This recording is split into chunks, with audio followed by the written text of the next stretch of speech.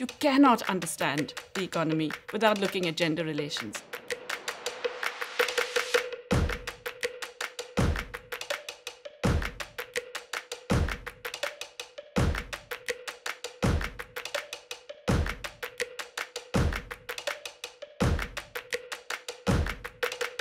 Why does the issue of the economy get affected by gender relations? It's something that people normally see as outside the economy. It's a social relationship. It's not something that is supposed to be affecting significant things like international trade or macroeconomic policy or any of these other major economic processes that we're concerned with.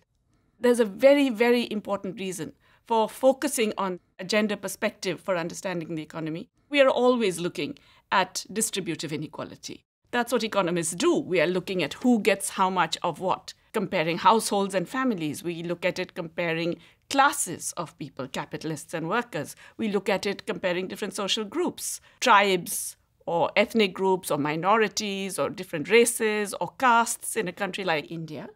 Gender is an inequality within that. It cross-cuts all of these things, and that's fundamental, and it's very significant because it then changes how even within these groups and categories, there are ways in which it plays out.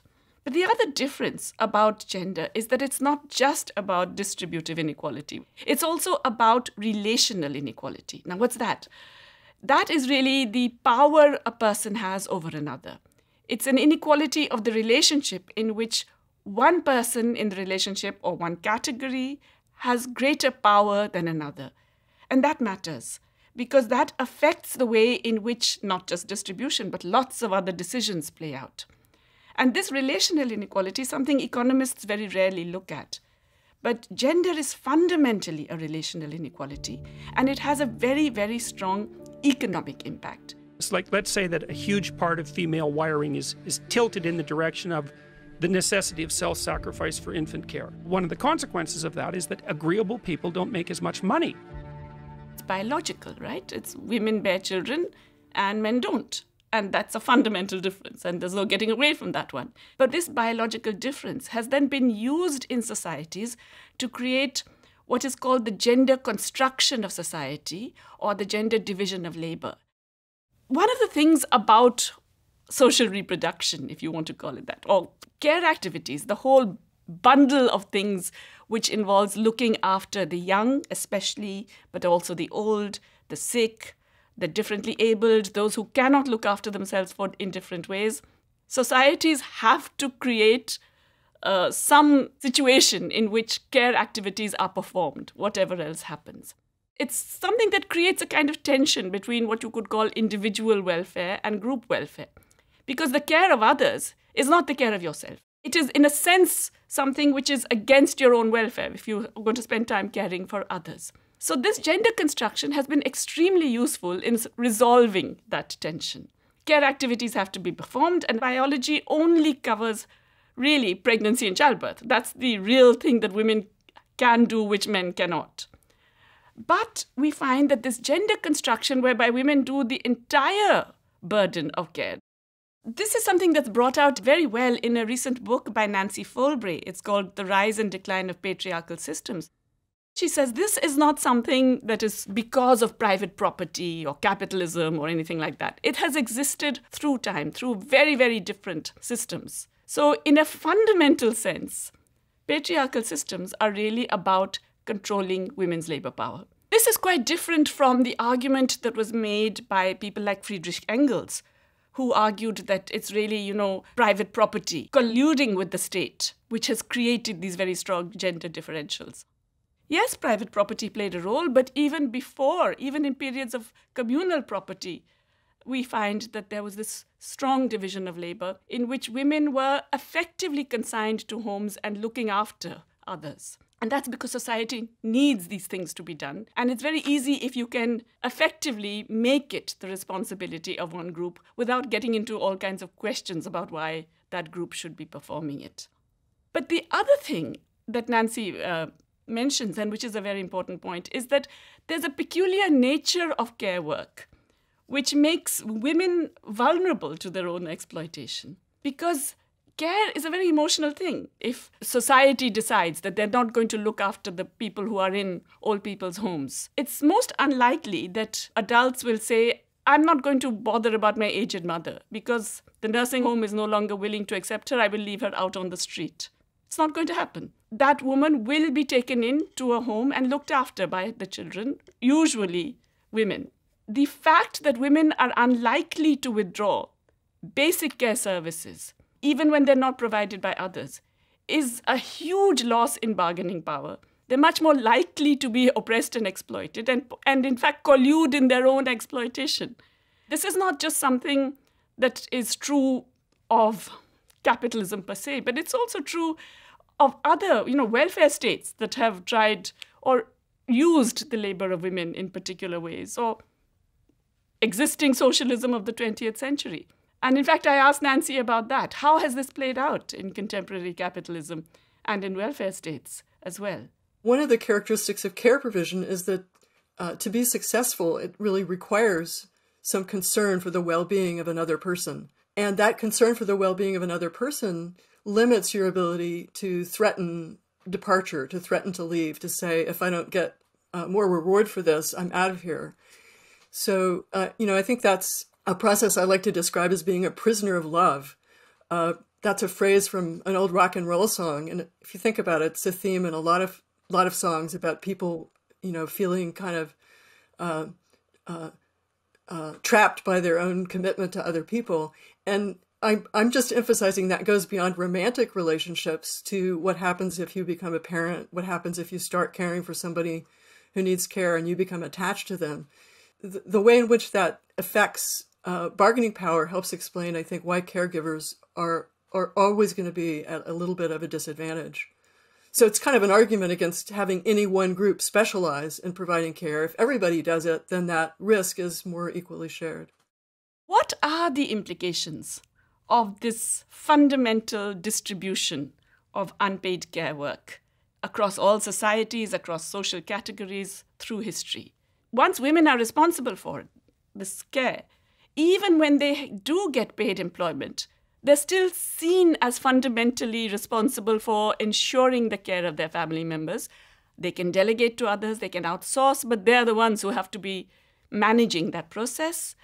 And they are the ones who would have to perform it if they cannot afford or find others to do it.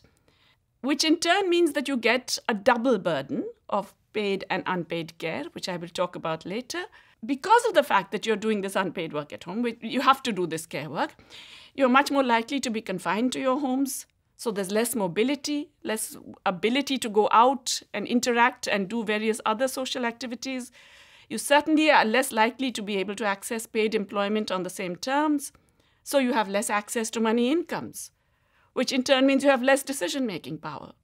And that in turn, because money incomes also give you social and economic status, it means you have less social and economic status as well.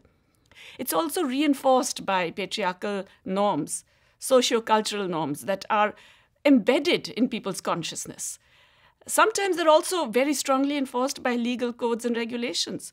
There are all kinds of restrictions in different societies of women owning property, of women being allowed to do specific jobs, whether they're allowed to work outside the home, whether they need permission to travel, usually from a male member of the household or the head of the household, how much control they have over their own children. All kinds of legal codes and regulations exist which reduce the power of women. It's often implicit. In some societies, it's explicit. Even in developed societies, in developed countries, you find there's a very strong acceptance of the significance of this role that women play. The Irish Constitution, for example, the state recognizes the family as the natural, primary and fundamental group of society, and as a moral institution possessing inalienable and imprescribable rights, antecedent and superior to all positive law. Everything else is dependent on this fundamental significance of the family. Second, it says, the state, therefore, guarantees to protect the family in its constitution and authority as the necessary basis of social order and as indispensable to the welfare of the nation and the state. In particular, the state recognizes that by her life within the home, notice, within the home, woman gives to the state a support without which the common good cannot be achieved. So they know exactly the role that is played by women. The state shall therefore endeavour to ensure that mothers shall not be obliged by economic necessity to engage in labour to the neglect of their duties in the home. The state pledges itself to guard with special care the institution of marriage on which the family is founded and to protect it against attack. So here is an open and explicit recognition of the role that women play. And of course, it's couched in a way which appears to be protective of women because it's saying that they're going to prevent a woman from having to seek outside employment. But you can see how easily this can be turned the other way, saying, well, you have no business seeking outside employment because your purpose is to fulfill this role of assisting the state in guarding the social order by doing all this unpaid work within the household. Here we have this distinction. We have this division of labor. How does it matter for the economy? Well, actually, it's absolutely critical in how economies function. There are huge implications of the gender division of labor on labor markets and on work, on the accumulation strategies of contemporary capitalism. We cannot even understand how economies have behaved even in the COVID era, even the pandemic, without recognizing the specific role played by gender. Let's consider just even microeconomic behavior.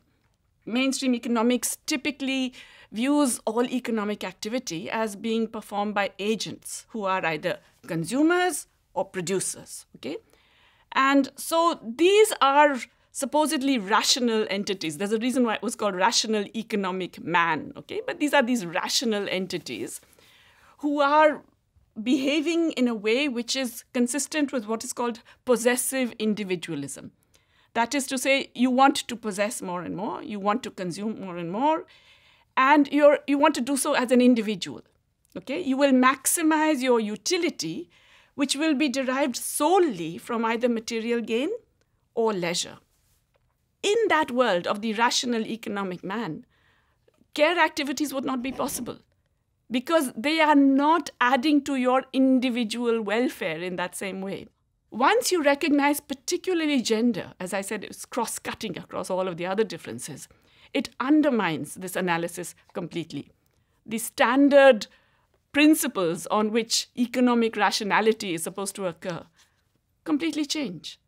Because, in fact, you would never get the whole phenomenon of care economies being this huge substratum on which the so-called material economy is built. You would not get that phenomenon at all. But all of this basically points to a broader conclusion. You cannot understand capitalism or any contemporary economy without looking at that gender perspective, without seeing how gender differences determine how that economy is growing, not growing, the kinds of labor markets it has, the kinds of accumulation strategies that have been chosen, and even the future prospects of that economy. In the last week or so, how many of you have transported members of your household or their goods without payment? How many of you have done a bit of cleaning, a bit of vacuuming, a bit of sweeping, a bit of tidying up the kitchen? Yeah? How about going shopping for members of the household? Preparing food, cleaning up afterwards, laundry, ironing?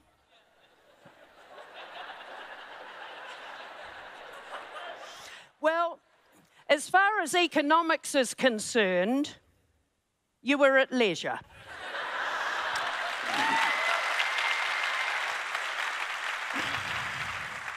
Let's delve a little bit more deeply into this issue of unpaid work. There are many implications of the fact that the work that men do is largely paid, the work that women do is largely unpaid. Something like 70% of the unpaid time, labor time, is accounted for by women. It varies a little bit. In some slightly more gender-aware societies, more developed advanced economies, you find that it's lower, maybe sometimes even as low as 60%. In other societies, you find it's as high as 90%. Wherever you find women are performing the greater part of the unpaid work, and wherever more and more women are mostly involved only in unpaid work, you find the status of women is low. You find the other productive economic activity they do is often unrecognized, certainly not remunerated, but not even socially seen as contributing in any productive way. It's so common for investigators doing these surveys, household surveys, to be told, oh, my wife is just at home. She doesn't do anything. It's a very common response of the male head of household, that my wife is at home, doesn't do anything. So this devaluing of the unpaid work, in turn, means that when women do enter the paid workforce, they are paid less.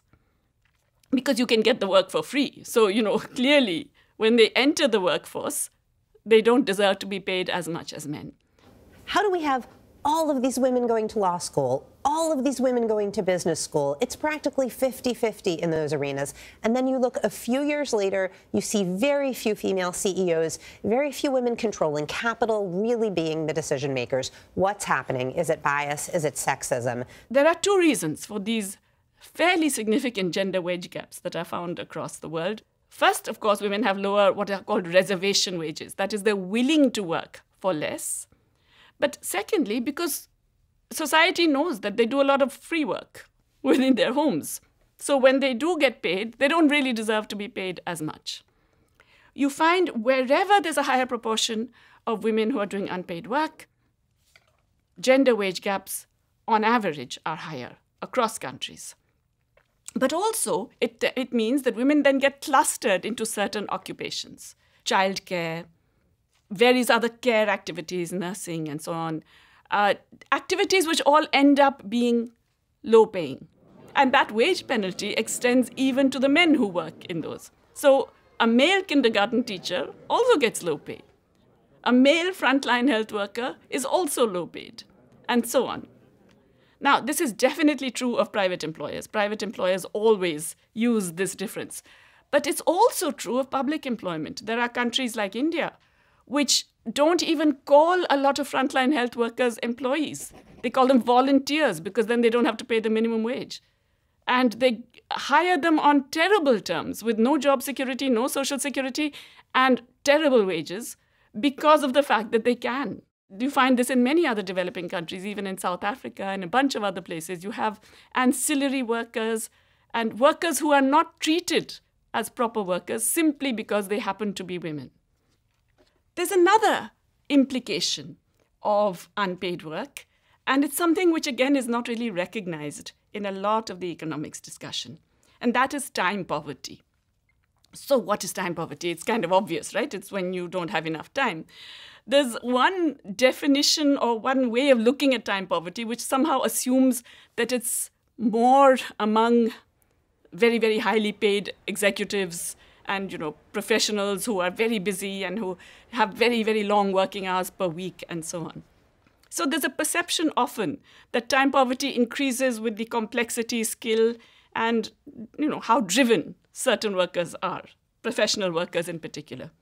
But actually, we know, and this is very evident from time use surveys as well, that it's the poor who are time poor. That is, the income poor are also the ones who have less time. And why is that?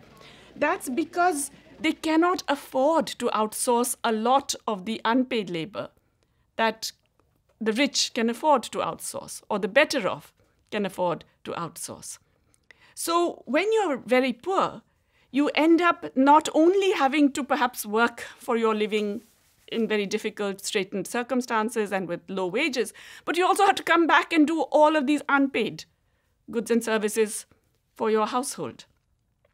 And this adds to the material poverty of the household. So it's not just that the time poverty is a bad thing for the people who are time poor.